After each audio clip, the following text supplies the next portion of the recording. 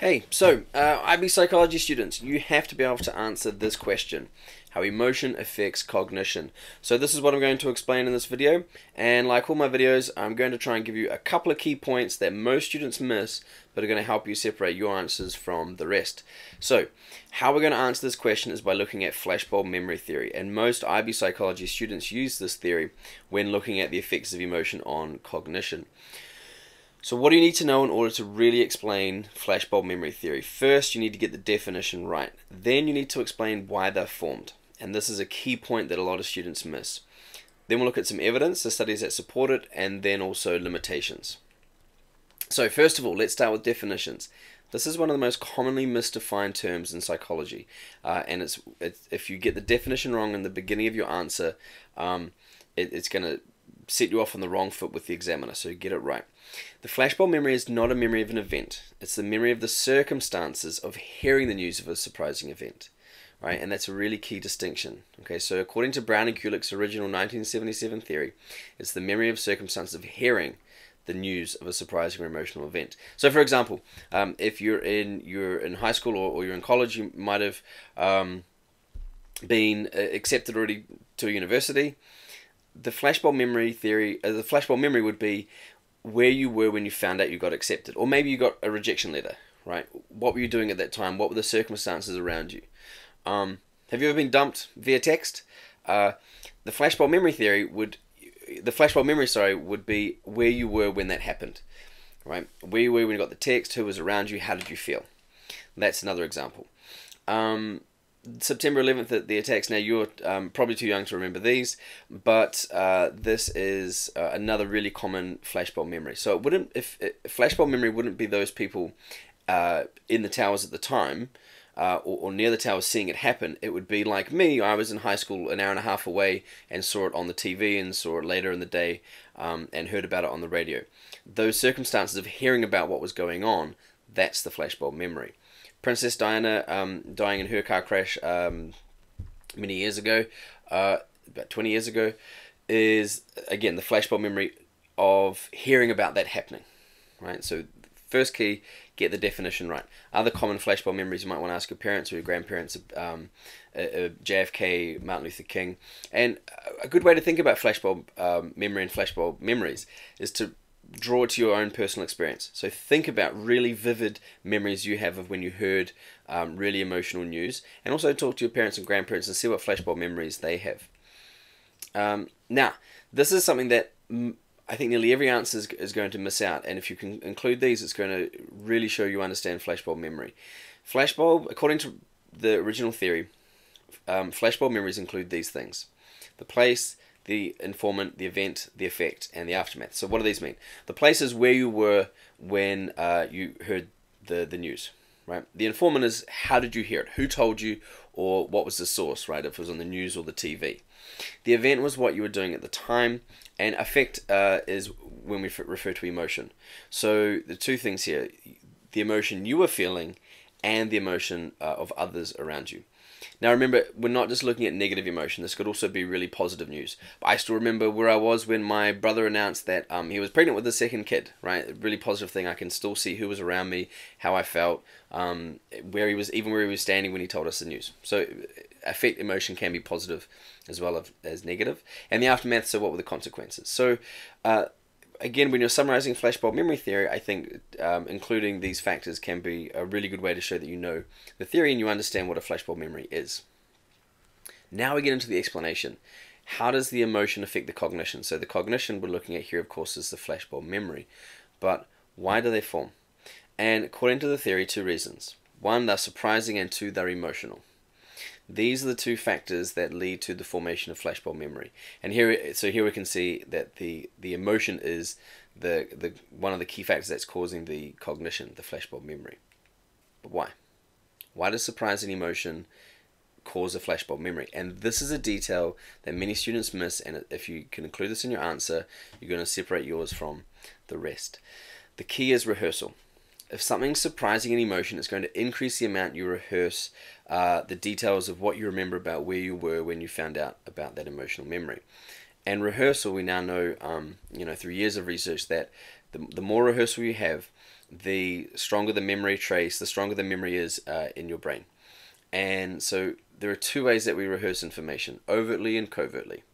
So the more surprising the emotional the event is, the more that we're going to rehearse the information. So overt rehearsal refers to talking to others, right? You find out something, and then you're talking about the next day, like, oh man, did you hear about that? Yeah, wow, yeah, I was watching TV with my mum, and then it came on the news, right? So you're going to be talking about it with other people, and you're going to be sharing that. That's one way that people rehearse the information and strengthen the memory of the flashbulb memory. And the other way is covertly. Okay, so overt is open, covert is closed, quietly. So you'd be just thinking about it internally to yourself.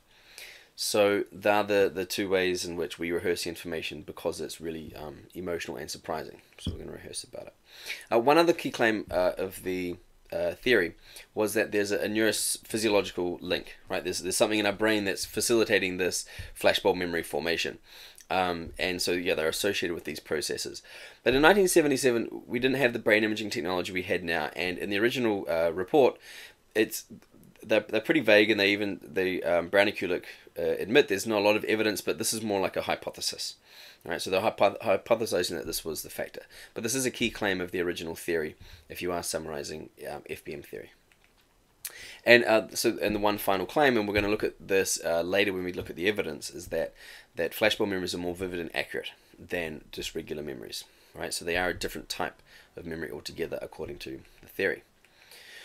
So to summarize, if you are explaining flashbulb memory and how it explains how emotion affects cognition, you need to include these things. Get the definition right.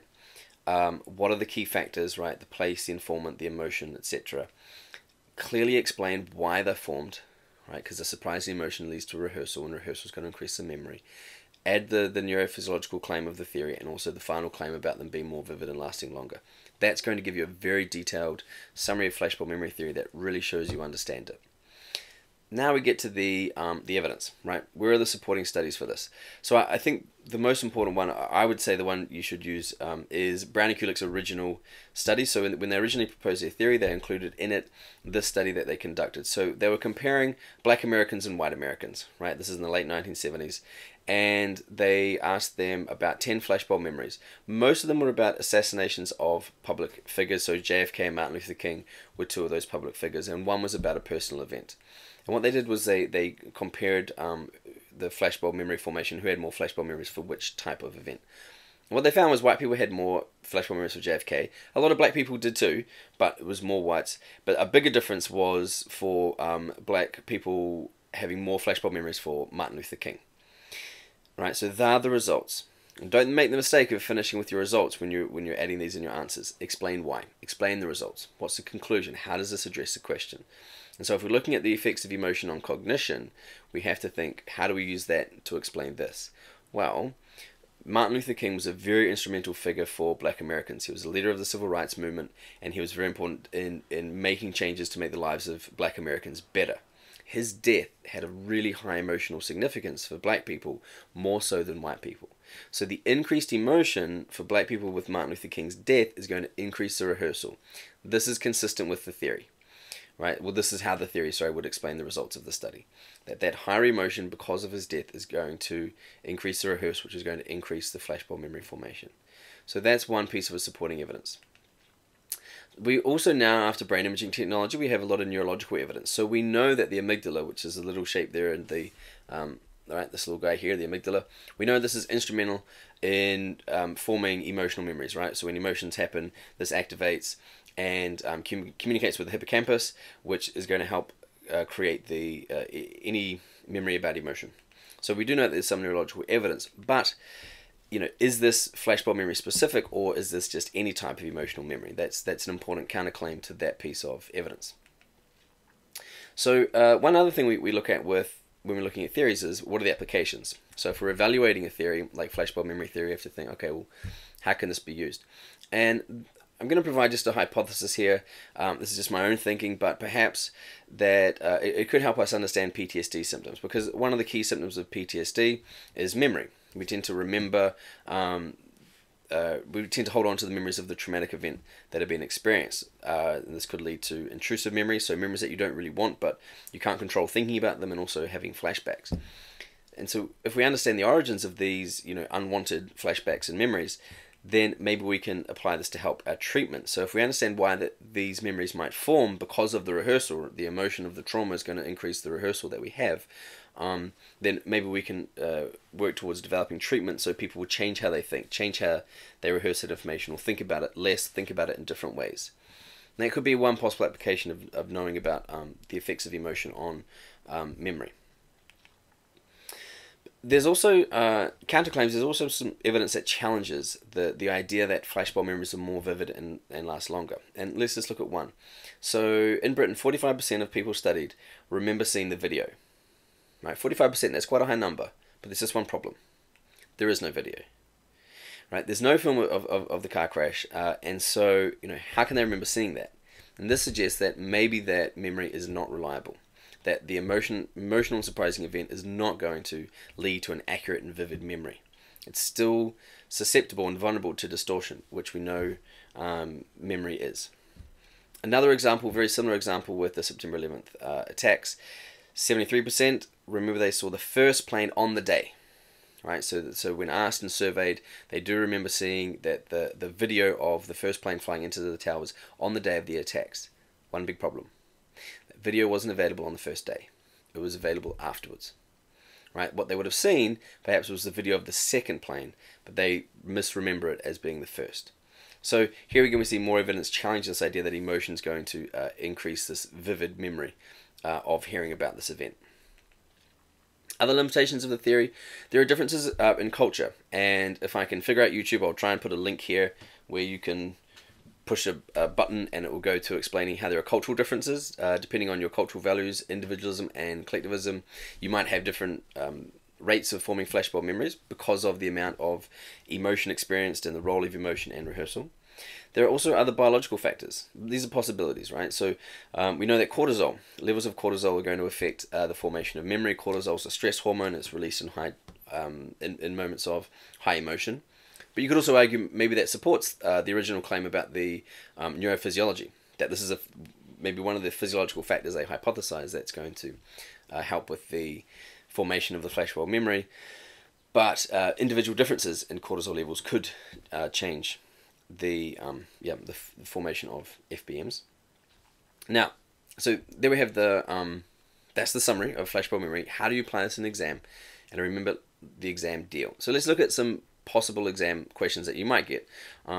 Explain how emotion affects one cognitive process. This would be, for IB psychology students, there'd be a short answer question, or an essay question could be discuss the effect of emotion on cognition, or evaluate one theory. Now, regardless of how, all these three questions could be answered by looking at flashbulb memory. Let's just choose one. Let's just look at this one. Discuss the effect of emotion on cognition. So what you need to do first is have a central argument. Explain the effect of emotion on cognition, and you're going to use that with flashbulb memory theory. And so remember to describe the theory in detail, have a clear definition, and including what is part of the flashbulb memory, right? Like the place and the informant, the emotion, etc. Why they occur, and then we get into the evidence, right? So we're going to look at the studies and perhaps neurological evidence as well. Then if you were writing a short answer question on IB Psych, that would be enough, right? Describe the theory and the evidence. But then if we're looking at essay, we go further and we could talk about applications. I think you could possibly leave out the application, the A in this answer. I think you've got more than enough to write about with the studies. And so I don't think that one's key. But definitely if you're writing a discuss or an evaluation, you include the limitations. And so that includes the counter evidence that I just talked about, and also the other factors like culture. Okay, so we're saying yes, the emotion can affect cognition, but maybe culture is a moderating variable of that. If you include all of those things in detail, you're looking at an awesome answer. If you want some more information, if you want to read some more, I suggest going over to our blog, subscribing to that. I've got a link in the description. I'm also going to post a summary of the studies that I mentioned in today's video, and also there's a post already up there about flashbulb memory theory, so you can read all of this there as well. Also, students, Facebook group, we've got one for teachers as well. Again, links in the comments, and you can head over to our store. So I hope that was helpful. Thanks for watching, and yeah, any questions, just pop them in the questions. Cheers.